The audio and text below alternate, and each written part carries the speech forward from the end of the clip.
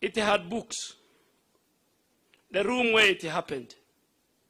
By the White House memoir by a man called John Bolton, a former US National Security Advisor. I read it closely, and it clarified my thoughts. It confirmed that I had a story to tell. Now that I think back, I was a majority leader for just half of my political life. I owe it to the future leaders to speak about those early years of their life. Your Excellency, when I spoke to another friend about writing books, he went to the bookshop and brought me a book titled The Deep State, The Fall of the Constitution and the Emergency of a Shadow Government by a renowned New York Times writer. I then called my researcher friend, and we sat down for hours, taking and drinking many cups of tea, cups of spiced tea, Your Excellency. You know you have taken that tea in my house, chatting about this book. I think he read the pain, the regret, and the anger in my voice as I retold the major episodes of my life. He gave me an idea that I should call it Not Personal. As he left, he gave me a book entitled For the Record by the former British Prime Minister, David Cameron. And when I told another friend about the book idea, he said, nothing personal doesn't sound good. It sounded vengeful.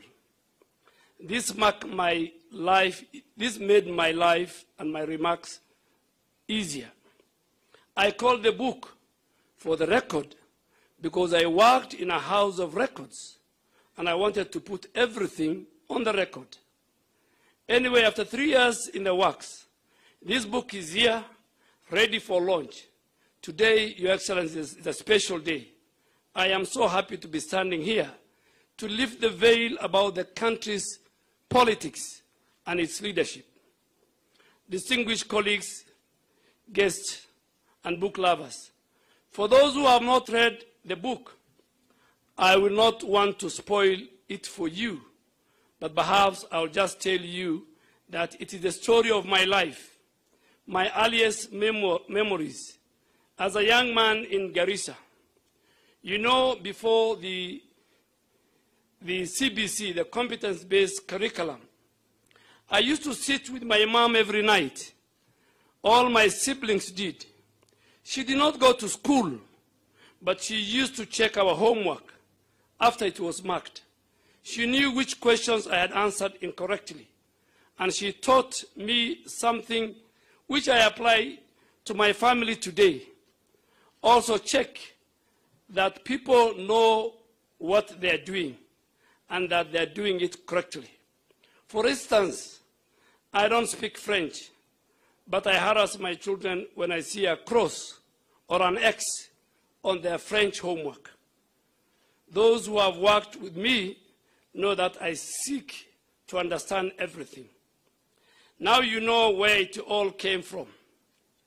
And yes, my colleagues, and most of my cabinet colleagues sitting here, and my boss, Your Excellency, Mr. President, and your deputy, you too have stories.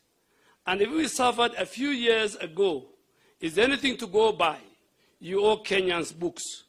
I know that right now you are very busy, but when you get the time, please pen down your memos. Switching gears now, let me tell you that this is a book about politics, about power, about leadership, and about public policy. I write about how I got started in politics. I have worked very closely with all the key leaders in Kenya, the late President Mwai Kibaki, former Prime Minister Raila ODINGA, former President Uhuru Kenyatta, and now with the current president, my boss and friend.